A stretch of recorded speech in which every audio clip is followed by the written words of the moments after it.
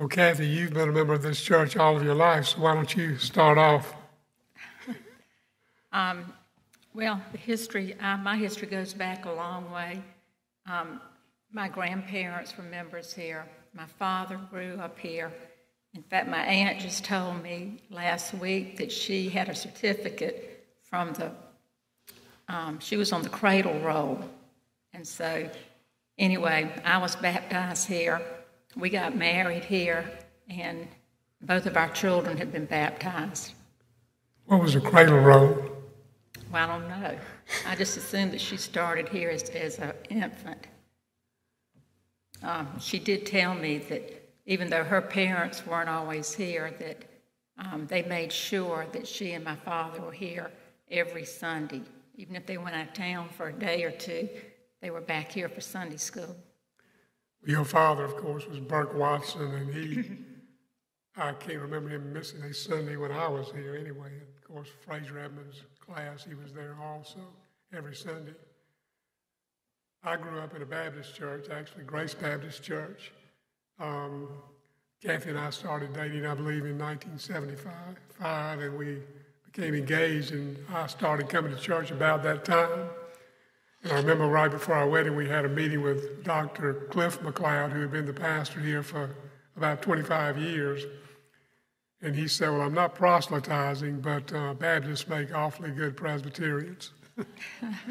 And, of course, I joined the church in '76 and have been a member ever since.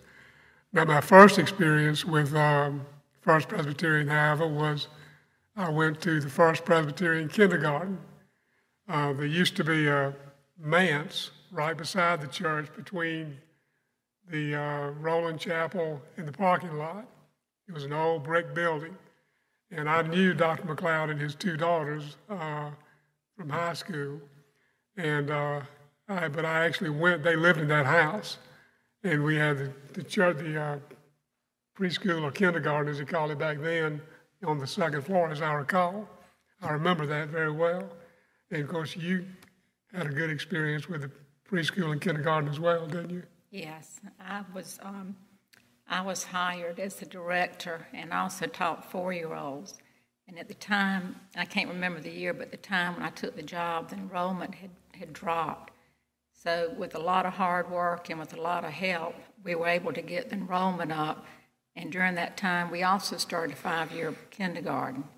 And as far as I know, it's thriving now. Of course, I went to kindergarten here as a child as well.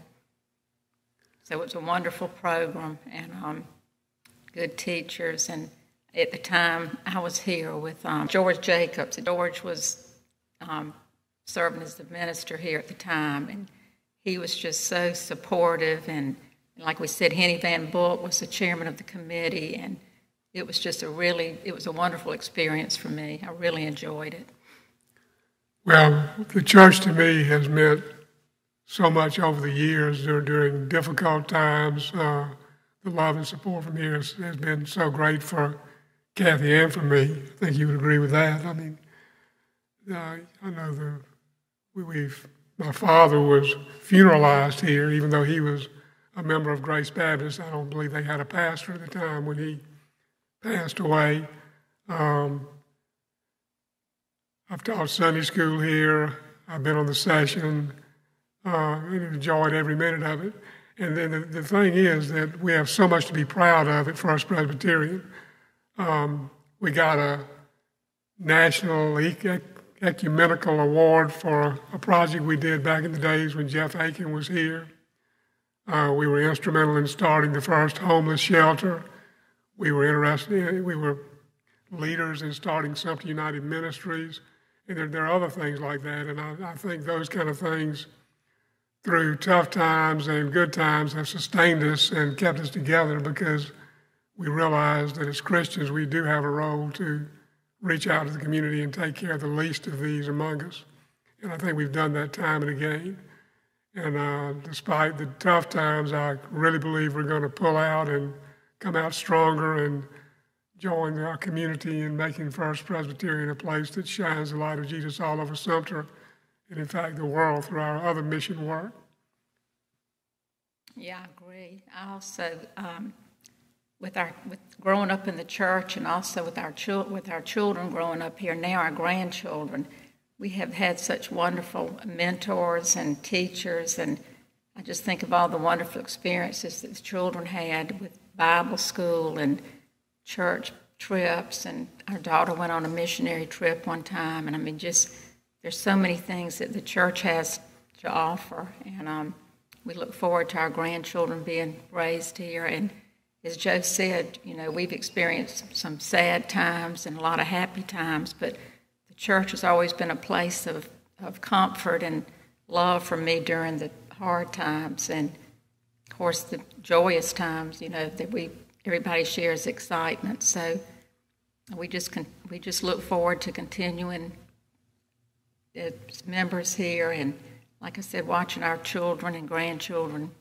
prosper here.